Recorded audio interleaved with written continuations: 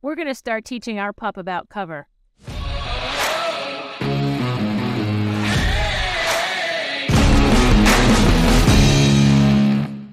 This pup is only 9 weeks old, so a great way to introduce him to some field situations would be to some low cover, some puddle water situations. And since I'm his leader and his buddy and he trusts me, he's going to tend to follow me through these situations. So while it's fun to carry him around a lot, I do need to put him down on the ground and let him explore his world and let him follow me. And this is a great age to do it. We don't want to scare him or really intimidate him too much, but we're going to work on some cover situations here. So as I put him on the ground, I'm just going to gently entice him to follow me. And this is like a jungle to him. It's only about shin high to me, but he's stepping in water already. He's getting his toes wet. And I'll call him, "Hey, boy, there you go." And he's just going to tend to follow me. I'll let him explore. You want to teach your hunting dogs to get into the cover, you got to get right into the cover with them. So I'll just walk around with him. I don't need to talk to him a whole lot.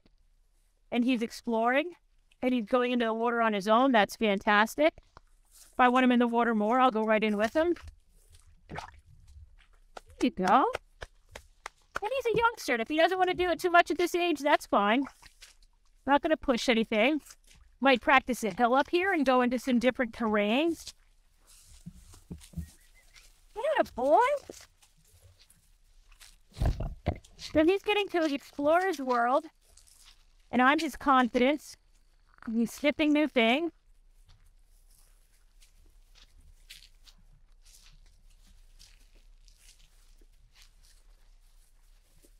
For you.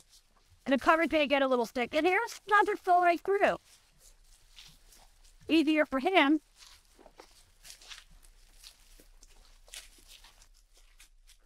And I'm his sense of security in this situation. So he is going to tend to follow me. At this age, I like to take my puppies for walks. I like to take them out in the field for 10 or 15 minutes, challenge them into different situations. We do have some thorns right here. I don't need to go right through the thorn. We've got a terrain change, got some taller grass. And again, he's willingly following me.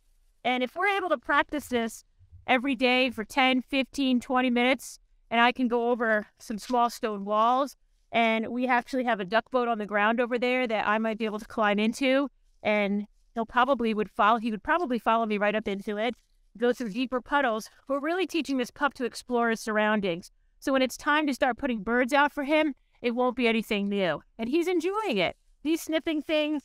We'll keep going through cover here. Attaboy. Come on, Dad. Good for you. I think we'll go back down to the water again. You want to get him in the water, you go right in the water. There you go. Must not be too bad if I'm in here and I'm his fearless leader. Good for you. Pretty happy with that. I'd be a little happier if I had my tall rubber boots on, but it's a great opportunity for us to both get into the water, and he's enjoying it. Good for you. There you go. Atta boy. Atta boy. Just a little convincing there, a little enthusiasm on my part gets him going right through. So for a 9-week-old puppy, I'm really pleased with this. It's a great exercise. He trusts me, and he's enjoying himself, and that's what it's all about when you're working with your puppy in the field.